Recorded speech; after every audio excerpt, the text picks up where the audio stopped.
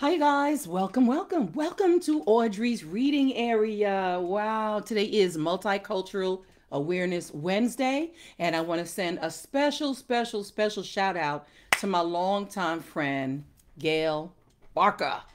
Gail Barker, thank you for all you do. Thank you for being my friend. Just thank you. You know what you do.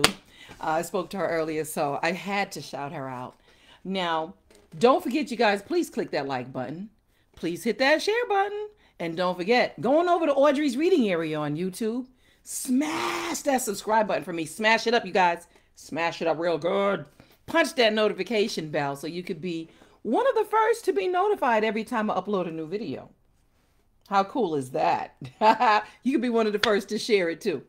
Well, all right, you guys. Alexa, what time is Audrey's reading area? Alexa, what time is Audrey's reading area? Audrey reads in her area live at 5 o'clock p.m. Live at 5. All right.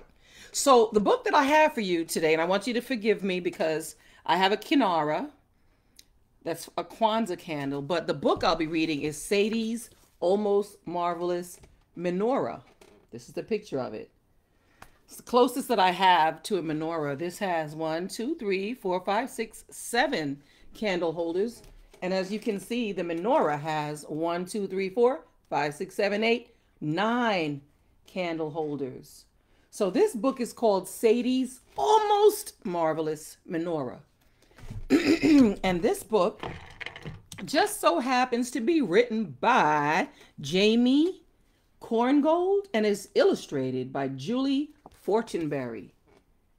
Julie Fortenberry. Isn't that pretty cool? So let's jump right into this book.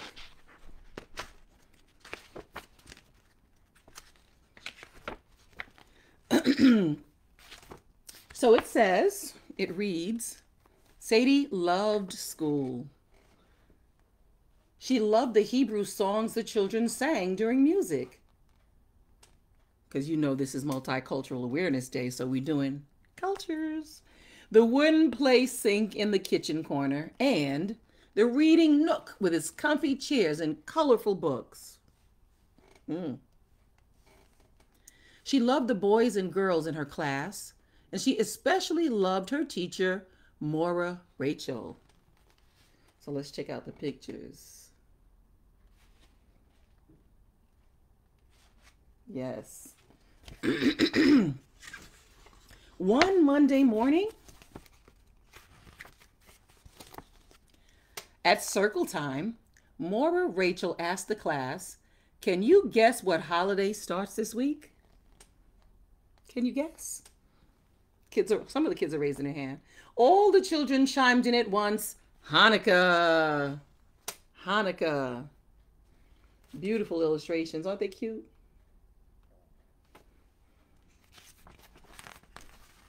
Sadie loved Hanukkah. She loved to spin dreidels and to eat potato latkes with applesauce. Sounds kind of good. Most of all, she loved to help Mommy and Daddy light their Hanukkah menorahs.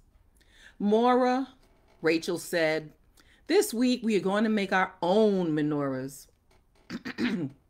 How exciting, thought Sadie. My very own Hanukkah menorah. Sadie couldn't wait to start. I don't know, maybe I'll take their advice and try to make one myself when I read the Hanukkah books. Interesting. Let's see how it's done. On Tuesday, Menorah Rachel brought out big blocks of clay for each child. The children kneaded, rolled, and shaped their menorahs. Sadie used a pencil to poke holes in the clay to hold 8 candles. Maybe I'll do that. Then she rolled a small ball of clay, put one more hole in it, and attached it to the top. This was for the shamash, the candle used to light all the others. Wow. The shamash. Or shamash.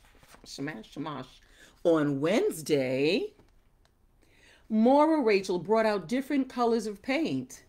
There was purple, blue, red, orange, green, yellow, and pink. Yellow and pink. Mm. The children put on their smocks and began to paint. They speckled and spotted and striped their menorahs. Sadie painted hers pink with blue squiggles. Sounds interesting, right? On Thursday, let me see something. On Thursday, Maura Rachel taught the children the Hanukkah blessings, and they all sang them together. Aw. Nice. On Friday, Sadie ran all the way to school because today she would take home her pink and blue menorah. All morning she imagined how it would look on the windowsill in the living room. At pickup time, Sadie waited for her mommy to arrive. As soon as she saw her, she started to run. But in her excitement, she tripped and fell. And the menorah flew out of her arms. Sadie burst into tears and ran across the room into her mother's arms. Mommy, Mommy, I dropped my menorah and it broke into a million zillion pieces. Oh no. Oh no. Sadie's mother hugged her and said, let's see if we can pick them up and glue them back together. But even as she spoke, her mother could see that the shattered pieces were too small. There were pieces of Sadie's menorah in the dress-up corner and pieces in the block corner. There were pieces under the snack table and pieces under the easel. Silently, the children began to help gather them. Maura and Rachel placed all the pieces in a small plastic bag. Oh boy.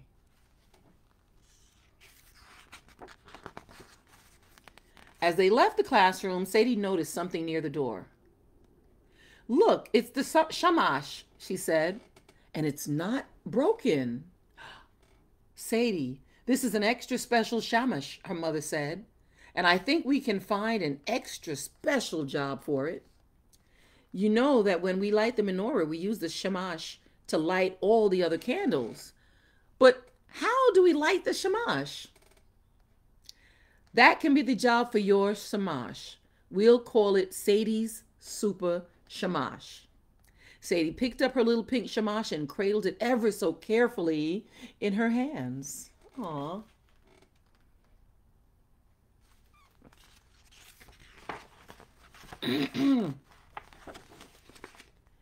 That night, Sadie, her brother, Ori, her parents and grandparents gathered to light the first Hanukkah candle. They had decorated the house with drawings of dreidels, menorahs, and stars of David. The table was covered with latkes, donuts, and Hanukkah gelt. On the windowsill stood for Hanukkah's menorah, waiting to be lit. 4 Hanukkah menorahs, 1, 2, 3, 4, waiting to be lit. Right in the middle was Sadie's little pink and blue super shamash. Aw. Oh, here it is. Aw. Beautiful, beautiful, cutesy little illustrations. The pictures. Sadie put a candle in her super shamash, and Daddy helped her light it. Isn't it so cool? Then carefully she used it to light the shamash on all 4 menorahs. And in Sadie's family, that is how the Hanukkah menorahs are lit, even today. Aww. That was the end. Aw, the end. So I'm going to read you some notes from the back. It says, using this book at home, Sadie loves her new menorah. She is devastated when it breaks, but she finds a way to make an unfortunate situation good. When she finds the shamash, she transforms her broken menorah into something new. Ask your child, How do Sadie's friends help her? Have you ever helped a friend feel better? Why do you think the shamash, the servant, has this name? What does Gamzu Itova mean to you? Has something ever happened that felt like a disappointment at first, but later turned into something positive? Nice, nice, nice. It says a note from PJ Library, so we're going to read the note in the front now. It says, Sadie has created a beautiful menorah for Hanukkah, but in her excitement to show her mother, she trips and the menorah breaks. Luckily for Sadie, her mother is there to help. Like all of us mommies are, right? Even though it's clear that Sadie's menorah cannot be mended, her mother shows her how to find some good in this amidst the disappointment. The shamash, which means servant in Hebrew, and holds the candle used to light all other candles. It's unbroken, so it can become a super shamash. Sadie's mother is teaching Sadie more than just good coping skills. In Jewish tradition, there's a story about Nachum ish Gamzu, Nachum the Gamzu man. Despite many difficulties and a number of physical ailments, Nachum always sees the good in everything. That's a good attribute to have. That's really good.